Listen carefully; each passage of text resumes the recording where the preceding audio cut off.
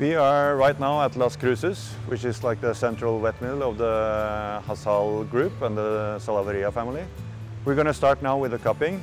We're going to cup through 5 tables of coffees, different processes of what they have produced so far this year. So they started the harvesting of our coffees like late December. This is like the first seasonal coffees of 2017 that we're going to cup through, and it will give us a good kind of idea of how the qualities will be this year, basically.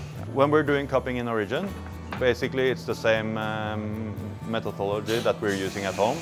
The quality protocol is the same, meaning, you know, like the roast level should be pretty much on the same level, the grind, the measurements with the coffee versus water and so on.